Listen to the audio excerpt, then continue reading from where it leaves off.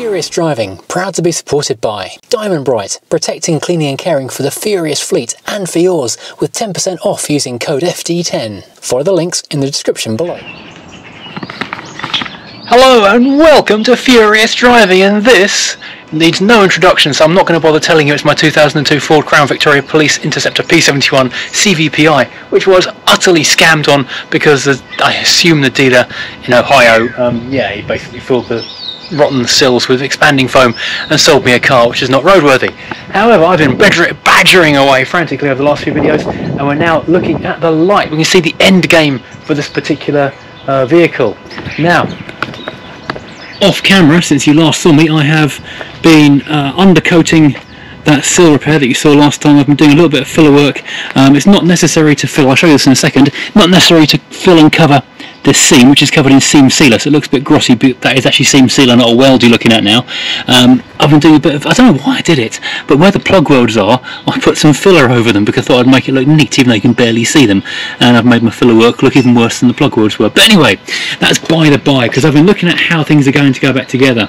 I've got very excited, I got ahead of myself, went and had a can of Ford Aspen Green paint mixed up by what are they called, Kent Paints down in Sandling near Maidstone.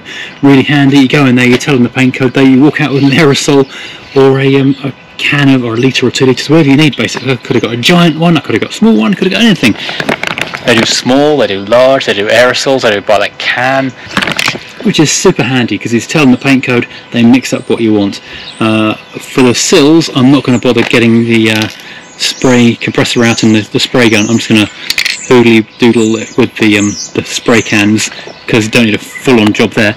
When it comes to the wing, you can see how this is a repaint on this wing already, because lined up against this, the original colour of the door and the bonnet, you can see how wrong that paint colour actually looks.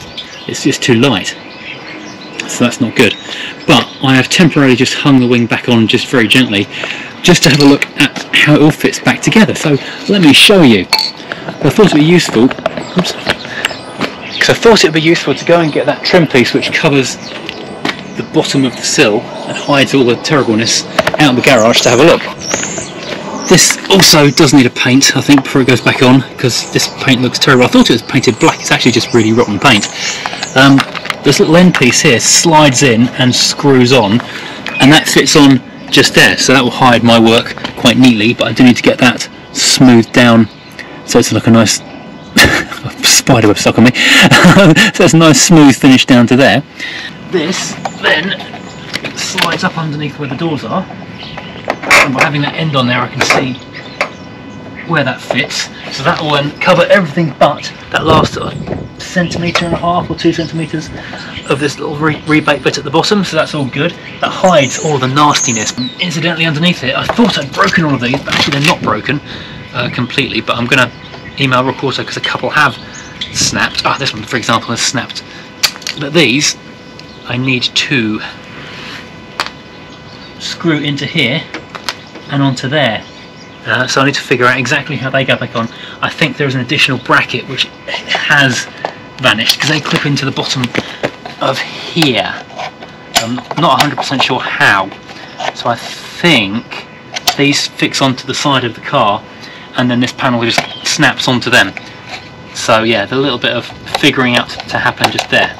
But this also, with that held up against the side of the car, this also gives me an idea of what I need to be doing to the wing itself, so I can find out what I need to repair. So I probably don't, well, it would be a lot of wasted metal to replace all of this when I need to put like a finger's width of new metal down on the outside of the front of the wing, and the rear panel that you can see through there, I think I just need to extend down. Let's drop that down. It won't hang on there, even with tape it won't hang on. This I guess only needs to come down to about here, and that needs to come down and meet it. I will look at some photos on Rock Auto and other sites just to have a look, but yeah, I think I'm going to go for repairing this rather than trying to buy a replacement. Meanwhile, off camera, I've been busy with, well, do you remember the rotten battery tray, which actually isn't technically a battery tray because it's something else. We don't really know what it is, but it's part of the battery support structure, which had the big hole in it. So I've given it a very, very light coat of skimmer filler when I had some left over from doing the side of the car. Undercoated it, satin blacked it. It's not pretty, but it's going to be completely invisible. No one's ever going to see it. So at least it's now rust proofed, so it's not going to rust again. Because looking at this car and a lot of places on it, it does seem like Ford have done the very, very basic level of rust prevention, just like a single coat of satin black or grey or something, so they can rust through quite quickly. So let's move on to getting through the cobwebs. It's Halloween coming up, so it's very appropriate. Rid of this bolt here, which is the one that we could not undo that holds that battery bracket thing in, because it was just rock solid.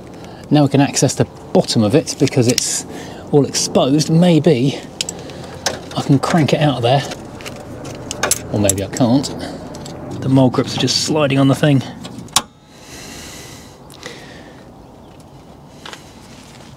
That is basically part of the same thing now. They exist as one. Now, someone did ask in a recent video, I think it's about the Mini, the old Mini, if I had a Dremel that would make life easier for getting into little spaces working on that car. And I'd actually forgotten I do have one.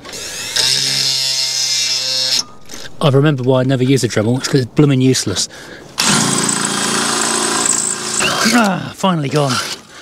I'll drill out that hole a bit bigger and use a nut and bolt rather than the original thread in that, because the thread is now on the floor in tiny pieces. There we go, and that can then fit back in there like that, nut and bolt through that end, the original fixing that end. Robert's your father's brother, sorted. But first of all, gonna give this a bit of a clean up. Chassis black. Black, lock me in the basement and feed me on pins. Black like the crows that peck at my soul. Chassis black. Well, it hasn't taken long with a wire brush and then an airline to clean things up. We've got the good metal, we've got the paint that was flaking, and we can give everything a blast over with built hamber stuff, because that's super rust proof, rust killing in all the good ways. And I'll fill up these holes with the anti-rust for the inside as well. We'll use lots of that on this car. Let's start with the inside stuff. I'm a huge fan of this built hamber stuff. It's really, really good. Oh, it's dribbling, it's dribbling. There's a hole up here which I can feed into my new section and absolutely load it. Oh, more holes. Every time I squirt it, it's so runny. I find places where it dribbles out.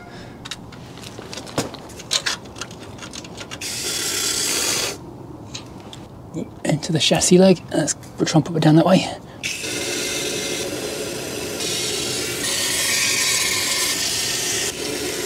Oh, okay, there's some on the outside, that's fine. The more the merrier.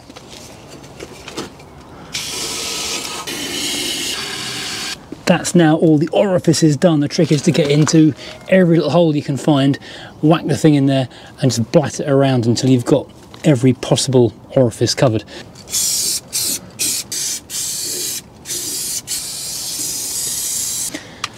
Right, so that is now quite literally running with built hamber, so that should be at least pretty well borderline rust proof for some time to come now. And just in the nick of time, because it is actually starting to rain, so I'm going to go inside at this point.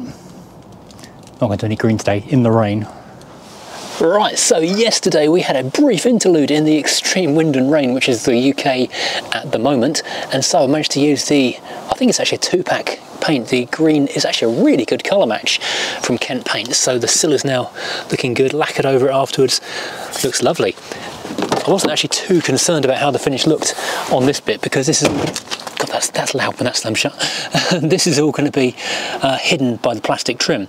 Just nice to have it sort of properly rust proof by an outer paint. The only bit I was really concerned about was this area here, because that's going to be the only bits that's visible. Of course, this arch is bubbling, so later on, let's not mission creep this right now, but at a soon to be later date, or a later date that's going to be soon, we need to go and sand all this back, sort this out as well. So we've now got an exterior which looks fantastic. So before we do anything else on the front fender, the front wing, let's go and load this up with cavity wax so we don't get any more future rust, and try and get it into the areas that make it, and try and get it in between the two layers. So I'm going back in with the old Built Hamber Dynax S50, which is a tried and tested, brilliant cavity wax. And with this long schnozzle, I can get this right inside there. Oh, I can see stuff falling out already, crikey. Very runny. I need some cardboard. Right, so now I've got some drip catching cardboard. This stuff is actually unparalleled for discovering where there are small holes in the structure of a car, because as soon as you start squirting it anywhere inside, it will fall out of the car.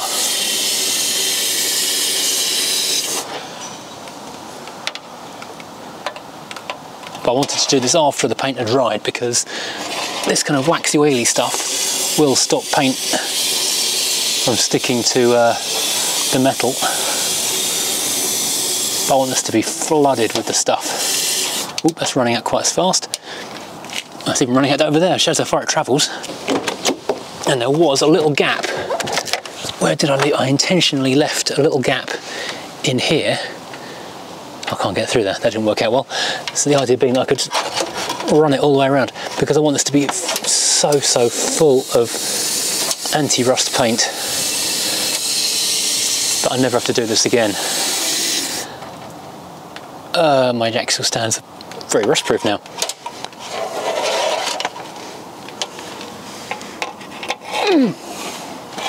Why did I do that with a non-gloved hand? That was silly.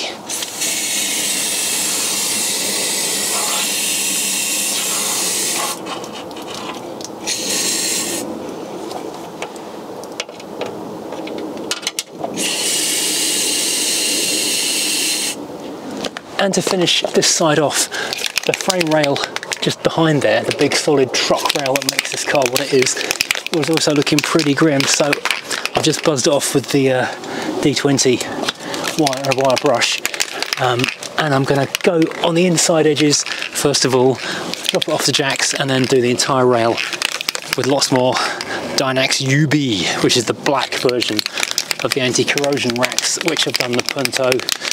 What have I done with? Yeah, I've done the Punto recently with it. Sure, I've done something else recently as well. This stuff is lovely. And finally, it's going to be back on its wheels, and I can stop making the place look like an unpleasant area to live. Oops. Up inside those cavities as well.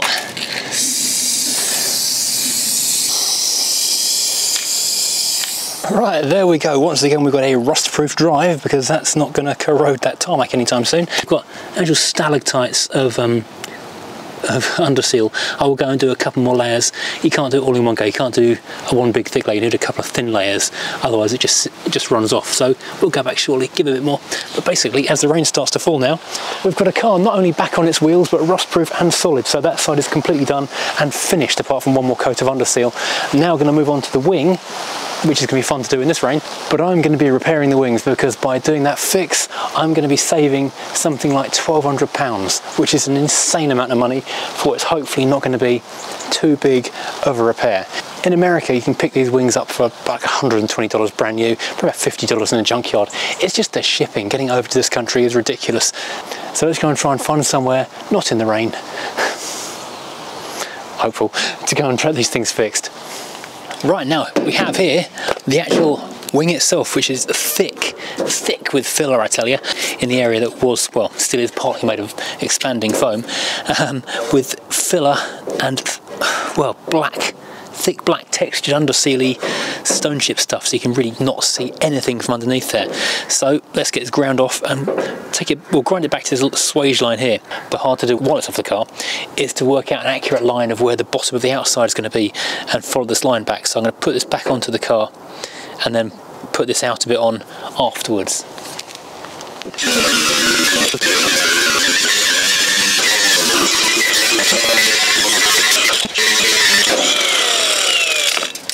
Well, it's not that bad from that far up, kind of. Right, let's get the blade out and try and trim this back to something that resembles a straight line.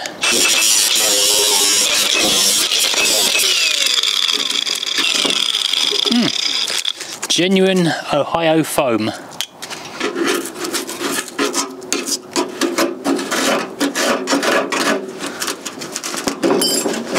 that's car's actually relatively square there now, so making it easy to repair once it's back on the car. And I've left this little line just here, which is like the curved edge that came from the factory.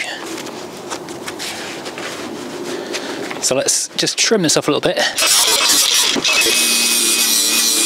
Right, here we go. So we've now got a nice clean edge. We've taken off what was turned out to be quite a lot more rusty stuff down there. So we've got a straight edge just there. Taking this down to straight edge-ish. Buzz this back to as clean a metal as we can get. Also, there's a few sort of rusty patches down here. This wouldn't be a Furious driving video without unexpected rust in the bagging area. So discovered the crusty hole just there. Took off some rusty flakes of paint just there so I can rust proof that. They'll be hidden behind the wing again soon. And this little blister up here I thought I'd take a look at if there's more just there to look at. I discovered lots more filler in fact. The camera wasn't rolling, but yeah, suddenly got a big puff of white powder. So it wasn't like some Colombians came to visit. It was a whole bunch more filler that have been used to fill in a little hole just here, which has undoubtedly got far worse in the year or so since it was done.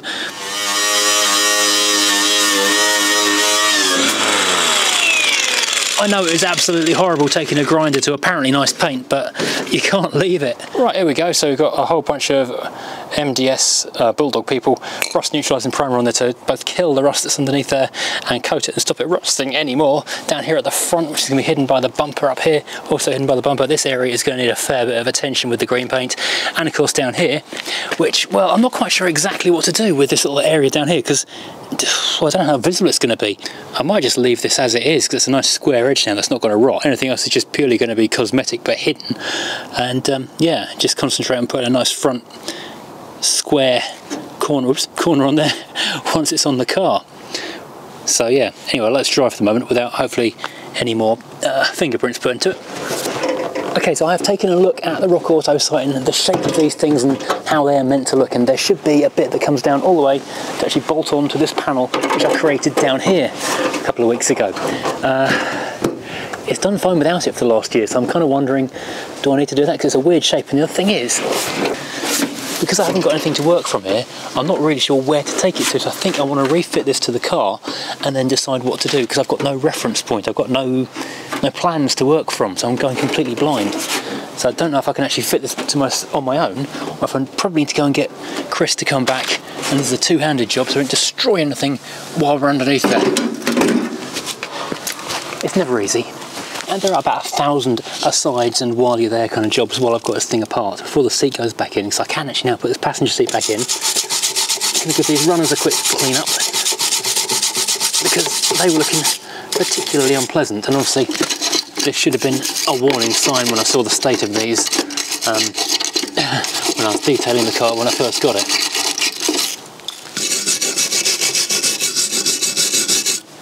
Can't go wrong with a bit of VHT rust neutraliser that's not painted. This is just bare metal under the car. There's ridiculous decisions by Ford, I guess, to save money. Right, it's a couple of hours later. Chris unfortunately couldn't make it over to help because he's busy with so-called work and customers. I don't know, some people. So anyway, I've managed to manhandle this on here, but with just the use of a 1/4" ratchet wrench, a 10 and an 8mm socket, I've got this thing back on the car, and it's actually lined up really quite well. Even the door opens and closes without scraping, and the bonnet goes up and down on its hydraulic ram again. So massively good, happy times. It actually went together surprisingly easily. There is a ridiculous number of fixings holding this wing to the car, but then it is both the inner and the outer wing all in one. What I have done though is lost the two 13mm bolts which hold the wing up to the scuttle just here. They will turn up, they'll be somewhere. And I do think the inner wing is going to be significantly harder to put together than the outer wing, the plastic trim with all the wires clipped to it. Now, I would like to get the inner wing refitted as well, for two reasons: partly for completeness, partly so I can attach the battery and actually move the car again, which would be fabulous. But I don't want to for two reasons. But firstly, because it's going to be down there in the welding zone and might get melted. Secondly, I can't find it. I think it's in the boot, and the boot needs the battery to unlock it to, yeah. We'll come back to that soon though. Now, having seen how this rests up against here, I don't think we specifically or particularly need to do anything with this inner area here. Now I can see it all mounted up to the car. There's no movement in it, no flop, no wiggle, so I don't think we need to bother messing around with this thing. It would carry on around there and bolt onto that bit. It's a convoluted, irritating shape. We don't need that kind of stress in our lives. What we do need though is this panel here, which will finish off in a straight line just there with a plastic trim. So we'll do like a little joddle to put behind it, and then that will just close up underneath there. That's all fine. And so, time for some more cardboard aided design, I think. So jumping out here between spells of rain, and this is all nicely prepared with undercoat and stuff. I'm not worried about the finish of this wing in terms of paint and all the rest of it, because this entire panel is going to have to be properly professionally painted as soon as I'm done, so this doesn't really matter. What does matter though is getting a nice straight line along here, oops, and along there, which is kind of important, because the neater we get this, the neater we get our finished article. And this is going to be kind of tricky because this is not, well, not there for one thing, it curves, so it's going to have to fold around there on a curve, which is going to be great fun. And then what on earth is this angle here going to be? Yeah, I need a ruler of some kind. The angle, that's the thing, the angle. Let's hold that, oh damn it. I need another 9 hands. Tape. Tape's what I need, obviously. Right, so now this is taped in place as securely as it's ever likely to be. So run that across the bottom of the door.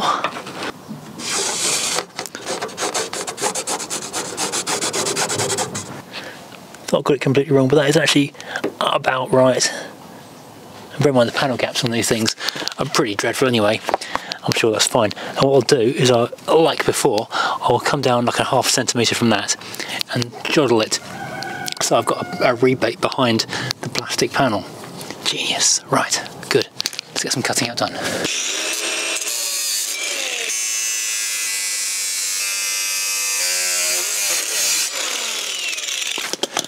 Right, so that is now cut out, and I've brushed off the surface rust that was starting to form on there. So these D20, what do you call them, just power tools, just so convenient. Head over to the Amazon affiliate store to find those. Now I'm going to joddle this over so that this panel has now got a little rebate, just like we did on the sill length. Hopefully it's in the right place. Yeah, pretty much. Right, so now we've got a shape, we've got a little jodled bottom on it, we've got a fold over bit on the side. It all seems to fit quite neatly actually. So what I'm going to do now, I can put some weld through primer on that, let that dry and then zap it on there. Hurrah! Here we go, this should be the last bit of welding we do on this side of the car. So this is now clamped sort of in place. These are quite handy little brackets I got from Whiteland Restoration the other day, and they hold it exactly the right distance apart apparently, and should make it nice and easy to clamp it all together. And then, well, that's turned really down low, I just noticed that. Last bit of welding I was quite thin, I think it was 4.5 for this depth of metal. Now unfortunately, I do actually want to make a nice job of this one because it's visible, which is a bit of a shame. I'm also going to have to do a bit of pressing in down here for the first welds until it's all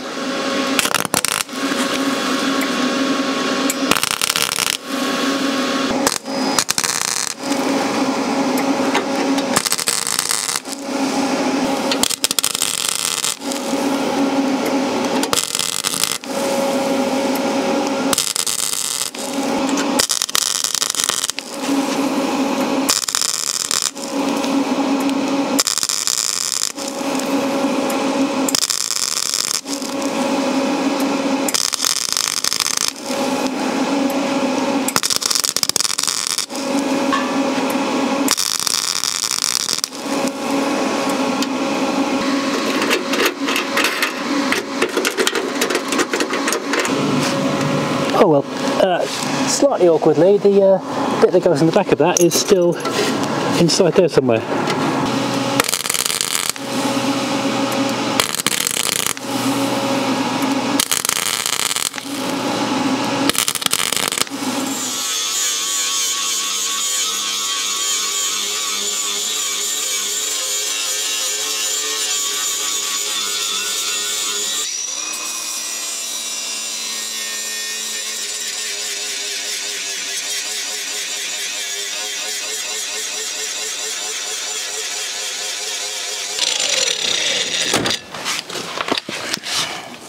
Right, so there we go, in the harsh light of a couple of little cob lights. That's actually not a bad repair. I mean, it looks really quite smooth. Yeah, I'm actually really quite pleased with that. All I need to do now, once I've put the inner wing of the battery back on there, is repeat that down the entire length of the rear wing of that W123. Anyway, yeah, so just a little bit of skimmer filler, because I've got a little tiny hole just there, a few little slightly rough edges. Undercoat it, fill it, and rub it's your father's brother. We've got ourselves a finished wing that didn't cost me £1,000. Result, hurrah! Because that is the big problem I've been facing, is that I don't want to spend £1,000 on wings, and basically that is now good enough. I mean, honestly, that is absolutely fine. I was thinking about putting another bit of metal on the bottom of there and boxing it in and closing it up, but really I don't think I do. I think all I'm going to do now is fill and paint this thing, and then take it down to a body shop once it's repaired and MOT'd. Get the body shop to paint the front wing in completeness, I think is the word I'm looking for, and then that'll all be fine.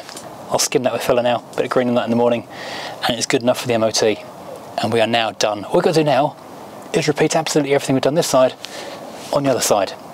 The question now is, of course, do I give you regular updates on everything as I do it on that side of the car, or do I just do big chunks of it and show you as it's done? Because hopefully, now that I've had all the experience of doing this side, and I've invested in a few extra tools and a lot more experience, as I say, hopefully it will not be too big of a task, it's not too scary, and we can just whistle through it, and it'll only take a couple of weeks and the car will be MOT'd and running again before the end of the year, with a little bit of luck.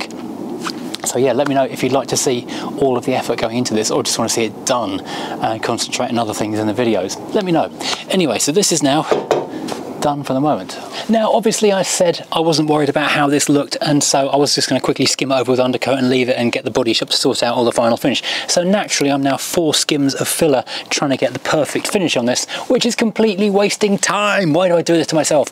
I just can't leave things alone sometimes. So anyway, this is now done. We've got a solid wing finishing touch to this solid side. So now all I've got to do is repeat absolutely everything on the other side.